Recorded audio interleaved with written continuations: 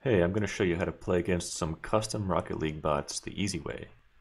Right through here, we have this RLBot GUI installer, and it's going to take a second to start, but once it downloads, we'll have a great program that'll help us get started with just a few clicks. Okay, here it's downloading, and we're going to have to say keep, and you can trust me. And then we click on this, and you have to trust me one more time and say more info and run anyway. And then you get a little prompt that's appearing off screen. And now you can click next to continue. Install just for me works the best. Install that. And once this is done, you will have in your start menu something called RLBot GUI. So just click the Windows key. Oops, let me do it on this screen.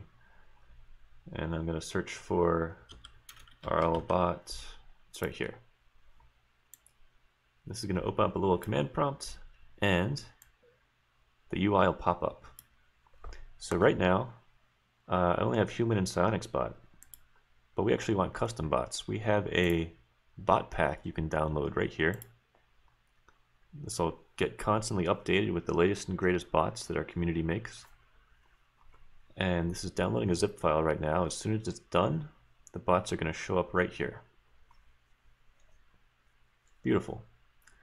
All right, so let's say I'm a human and I want to play against a couple sticks and a leaf. And I want to play on Urban Central. You just click start, and this thing will open up Rocket League for you, and it's going to patch the bots into the game. Just be careful. Once you do this, you have to close the game and restart it before you can play online properly. But no big deal. Okay, it opened up Rocket League for me. I'm dragging it over. And here I am in a game against stick and leaf. And they're going to score on me. Simple as that, ladies and gentlemen. Some of these bots are really, really good. We've got some programming and math geniuses in our community, and you can be one too. In fact, let's take a quick look at the inside of a bot. If you take a little click here on this folder, it'll open up the files that control the way stick drives. So for example, you could click on this. If you have a text editor that can handle Python files, you can just double click it. If not, come see us in Discord. And oh gosh, I'm clicking on all the wrong things. Here's Stick. Now a lot of his brain seems to be hidden away behind these functions. But let's look inside feedback. What's going on here? I have no idea. Why did I pick this bot? I don't know how this bot works at all. But listen, if you make any changes to this file and save it, it's going to immediately impact the way the bot is driving in the game. It's a great way to kind of explore how the programming works. Now what else can I show you? We can change the mode. We can play hockey. We can do mutators.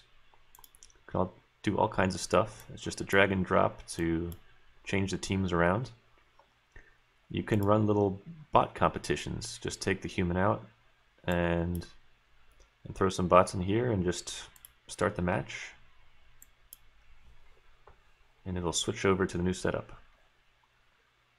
It's a beautiful, beautiful thing.